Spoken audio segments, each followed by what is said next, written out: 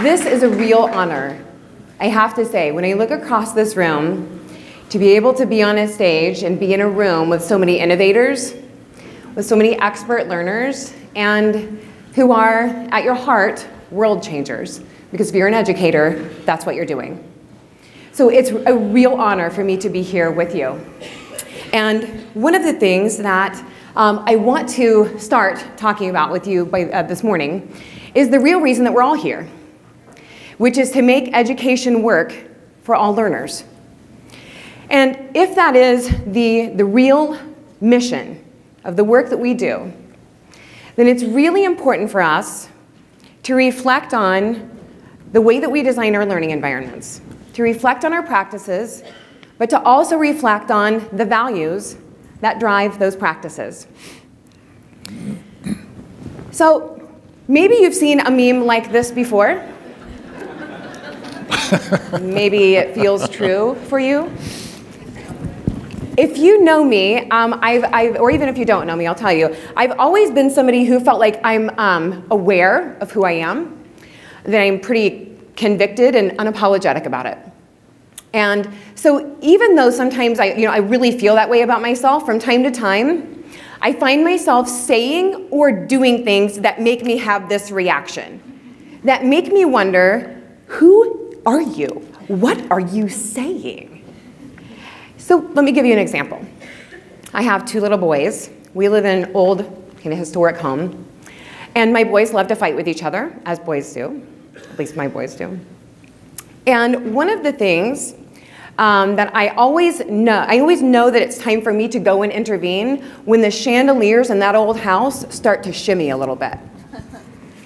And they were dancing last week. And so the chandeliers, that is, not my boys. My boys were wrestling. The chandeliers were dancing. So I went upstairs because it was definitely time for me to intervene and kind of talk to them about what they were doing. And I found myself saying to them when I got to the room where they were, and they turned and looked at me because I wasn't, I caught them doing what they were doing. And I said,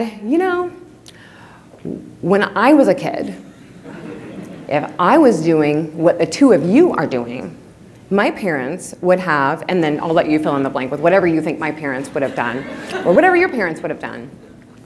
And my boys gave each other the side eye and sort of snickered about it. And we settled the argument, and as I walked back down the stairs, I thought, yeah, why did you say that? That was such a weird thing to say. And you know why they laughed at you. And here's why. Because when you live and breathe UDL, you inadvertently make all the people around you live and breathe it. So I'm actually raising two little UDL experts. And they catch me from time to time, and that's what that side eye and that snicker was all about. That comment that I had made to them actually ignored the idea of variability, that people are different. My boys and I as a child are not the same people. And context, right? Different time, different place. And so I thought to myself, yeah, they're right. That thing I said was kind of laughable. Laughable because it ignored everything that I live and breathe every day and everything that they hear me talk about all the time. And so the reason I'm relating this story to you, and my husband always says, you're going to turn this into UDL, aren't you? Yeah. I turn everything into UDL. It's so easy. But as I've looked around, as I've worked throughout the country, and as I've done a lot of work with teachers in my home state, I'm a UDL facilitator, so I work shoulder to shoulder with teachers to deepen their knowledge and their implementation and their dedication to making education work for all students. And so as I've been working with teachers on their journeys, I find this little meme to be true from time to time. That people who are on their journey for UDL and who feel convicted in what they're doing, from time to time, they open their mouth or they go over to the copy machine and something like this comes out. So why is that? A couple of reasons. When we know better, but still do something that we know is not exactly the right thing, there are a few things that drive that. So I'm going to start by talking about culture, because culture drives everything that we do. what we say, what we don't say, the way we behave, the behavior we accept from other people, and right down to the way that we compete with other people, collaborate with other people, hold grudges, forgive. Culture drives much of that. Culture paints the large brushstrokes for the way that we see the world. And for a lot of us, this environment that you see here is a big part of that culture. It's a big part of the culture that we grew up in that contributed to our conceptions of what education is. But there's something more than that. So if culture paints those large brushstrokes for the way that we see the world, our funds of knowledge, meaning our specialized skills that come from our experiences and our specialized pieces of knowledge that come from our own life experiences, those funds of knowledge paint those smaller, finer brushstrokes for how we see the world. And so culture and funds of knowledge come together to help us form our cultural conceptions for all of these various things in the world, including education. And so as designers and as people who are dedicated to that mission of making education work for all students, we have to acknowledge that this thing you see here, this traditional paradigm, this rigid environment that many of us were educated in, it is part of our cultural conceptions of education. And so even when we know better, even when our habits and our practices change and our conversations change, those beliefs are pretty deep-rooted, and they take a lot more time, awareness, and reflection to change, which is why sometimes we open up our UDL rockstar mouths and something like this traditional paradigm sort of slips out. So if you think about the first time that you heard about UDL, you probably experienced some pretty significant cognitive dissonance. Raise your hand if you felt like your mind was blown the first time that somebody talked to you about this. Yeah, I'm still having my mind blown.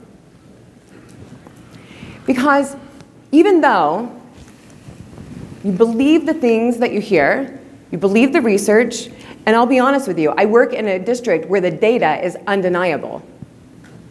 And the teacher and student narratives are undeniable. And yet, from time to time, I see other people, and even I myself, have that cognitive dissonance that comes from those old beliefs about education creeping up. And so you guys probably have experienced this. Think about the very first time that you found out that engagement was actually your job. What? I mean, I came from a place where people say, I came from, throughout my education, I heard, through my career, I've heard people say, those kids just need to get engaged. Those kids are not engaged and they need to get engaged. And then when you learn that, oh, that's my job. As the designer, the instructor, the person in charge of the learning environment, I am supposed to engage my learners. And so even when you know that, you might still entertain those conversations about kids need to get engaged, even though you know better, right? Your practices and your habits begin to change, but those beliefs are so deep-rooted that they take a little bit longer to change. So you have to be aware of those beliefs, and you have to be aware of those pitfalls. What lures us back to those old ways of thinking? And the truth is, it's always well-intentioned. What usually lures us back into those old ways of thinking is comfort and familiarity. So as I've worked across the country and in my own home state, and as I've reflected on my own work, these are a handful of the pitfalls that I see us having to be aware of. And some of these might resonate with you, and my guess is you have a few of your own that you could add to this list. So I want to talk about these. One of the first pitfalls that I see as being a significant lure into old ways of thinking is student behavior. That when kids don't behave the way that we want them to behave, it's easy to blame the kid. That's the system that many of us came from. A punitive system that endlessly scrutinizes and labels student behavior and then tracks that behavior academically, right? But what we know is that all behavior is communication. And that very often when our students are communicating with us, they're communicating with us about needs that have not yet been met. barriers that have not yet been removed. And so we have to stay true to those UDL practices and true to that vision of proactively removing barriers and knowing that I might not think of all of them. And seeing student behavior as communication is really key. And instead of thinking about what is somebody doing wrong, really thinking about what need isn't being met. What barrier has not yet been removed? The next one is standardized testing. 'Tis the season. My 4th grader is taking those tests even as I'm speaking to you now. Lots of states are engaged in it. So the emphasis that's placed on standardized testing can be pretty consuming. And if you're a classroom practitioner, you probably feel lured and pressured to teach kids how to take that test, to interrupt learning, to teach kids how to take a test. And no matter where I go, and no matter what the focus of professional learning is, I will always have somebody, usually more than one somebody, come to me and say, tell me how UDL is going to help my kids pass that test. And to that I say, that's not the goal of UDL. And in fact, that's not the goal of education. And if we make that the goal of education, that's a pretty low expectation.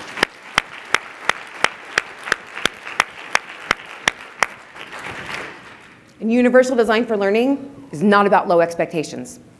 It's about keeping the bar high for all of our learners and lowering the barriers.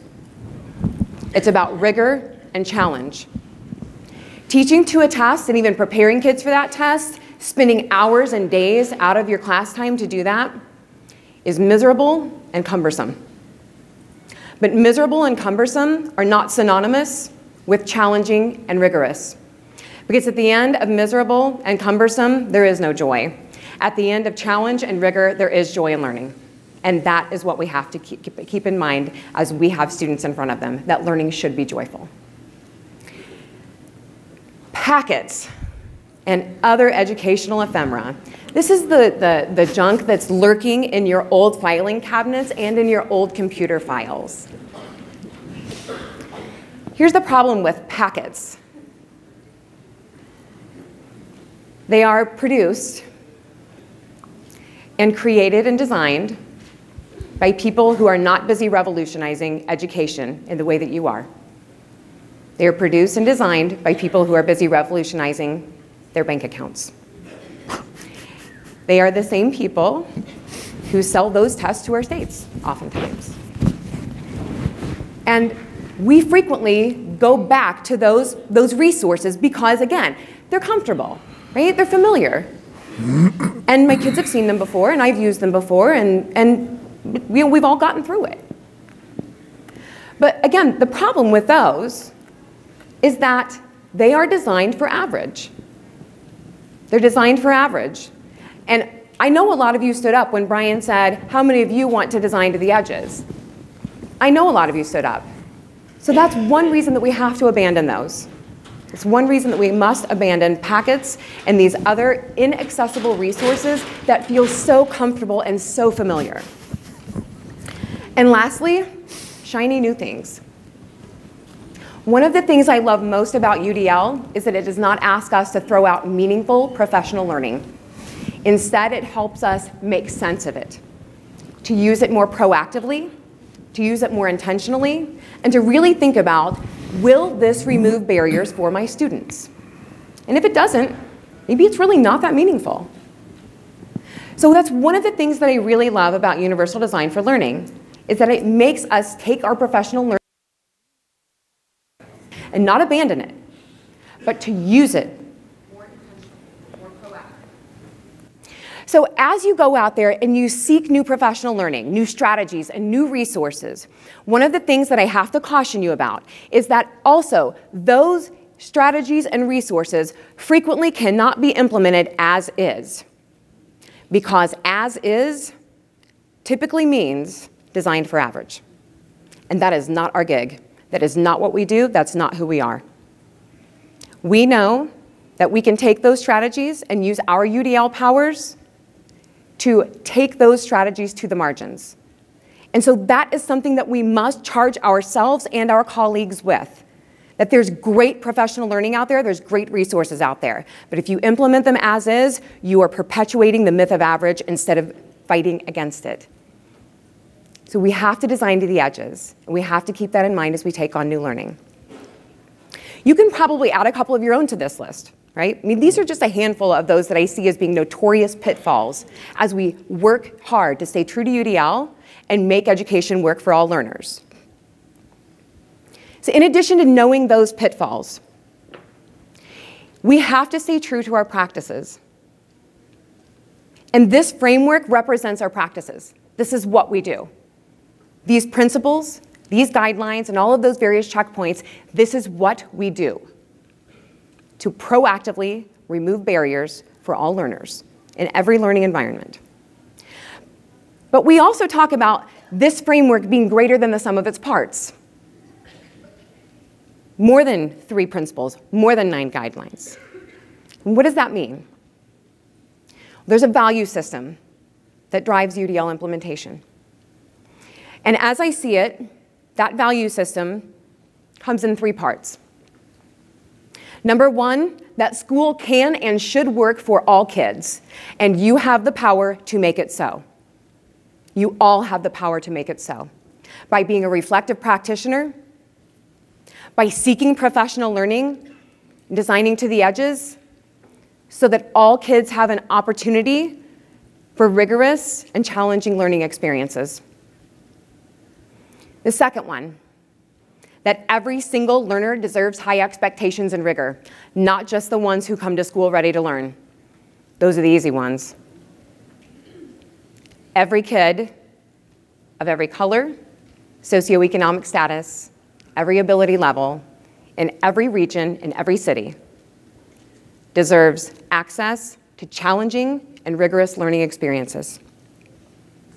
And lastly, that each of us is tasked with relentlessly pursuing the banishment of the myth of average by designing to the edges, because we know it's crystal clear, the research is crystal clear, that when we design for our learners with the greatest need, everyone benefits from that design. So our work is thriving, but we have more work to do. A lot of people in here stood up when Brian asked who was here for the first time. So our work is thriving, but we have a lot of work to do. And the world is changing. And as humans, from time to time, we'll complain about that. We'll say things like kids these days, and you'll hear other people say, you know, teaching isn't what it was 5 years ago or 10 years ago or even last year. And to that I would say, show me a profession that has not changed in the last year or 5 years or 10 years. And in fact, I would argue if you're in a profession that isn't changing, you're in a profession that is failing. And that is not what teaching is. We're a thriving profession. That is not what UDL is. We are a thriving movement, a revolution in education. And so as the world continues to change, whether or not you know it, you are the transition team. As the world changes, it will continue to demand one thing: expert learners. People who can live and thrive in a world that does change. So know your pitfalls, stay true to your practices, reflect on the beliefs that drive those practices, design to the edges, and relentlessly pursue the banishment of that myth of average. The world is changing, and you are the transition team. Enjoy the summit today. Thank you so much.